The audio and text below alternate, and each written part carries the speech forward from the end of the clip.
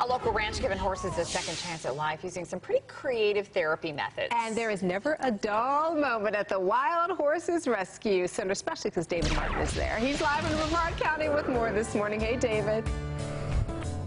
Hello, we are in Mims, right at the corner of Seminole, Brevard, and Volusia. This is technically in the Volusia County side. Do I have that right, Diane? Yes, it is. And Diane Delano is the owner of the Wild Horse Rescue Center. What do you do? Explain it to us here in layman terms, Wood. Well, we're a Wild Horse Rescue Center. We rescue wild horses from the 10 western states through the Adopt a Horse program. I've been involved with Mustangs for 30 years.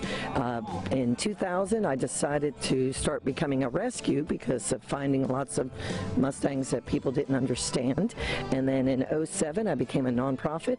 And then I was gifted to having the international program with volunteers in 2012. And so we have people from all over the world come and stay here. We also now have Airbnb where you can come and have an experience. You also can bring 4-H homeschool people here. We also do a Black Stallion reading program. So we do a lot of things, and the reason for that is getting us out there and trying to find funds and having money come in. It costs to take care of these beautiful horses. You can sponsor one, you can adopt one, you can just come out and see us. You can come out with a company to do a project day. All right. You can also do matching funds with your work. So there's lots of things you can do. We're with Faith now. Faith is 14 years old. She's originally from Oklahoma. Left for dead at one point in her life. Yes, she was. She came in 2007.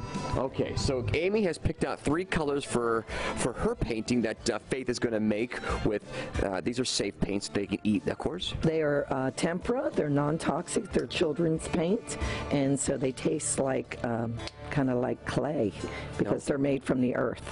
They made from the earth, Amy. Okay, so we got the purple, the copper, and of course we're going to add a touch of black to it. Kind of went with a UCF theme, Amy, just so you know, but no, you put the carrots on top of that? Yes, now we're going to put the carrots on there because this is their motivator to paint. So they're starving artists. And let me tell you, Faith has been chomping at the bit to get her mouth on those carrots all morning long here prior to this live shot. All right, you put them on the table, and then you bring the table right to Faith, and in a matter of about 30 seconds, Amy, you're going to have a one-of-a-kind painting by Faith, a rescued wild Mustang. Now, she is gentle. How long did it take you to gentle the horses? Well, Faith came in 2007. She was totally wild. There was 3 of them, and Faith got named Faith because she gentled up so easily. She was real easy to get to like people, and we were able to put the weight on her, and she's a riding horse, and she's just wonderful. The other 2, Hope, was took a long time to get weight on Hope, and she was really weak for a long time.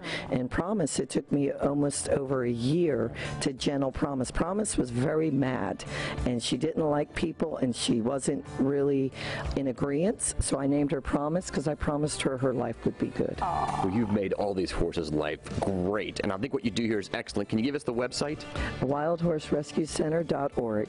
And you can be contacted 24/7 on social media as well. So Google this place. It's out here in Mims, kind of by Lake Harney. Are you in Lake Harney? We are Lake Harney. Yeah. We are Lake Harney when the hurricanes come. Yeah, very good. Thank you, Faith, for that portrait. I know that Amy Caulfield will love it. I do. Put that in her master bedroom, maybe, or in her office. Yes. Thank you so much. Ladies, back to you. Nice work, Diane.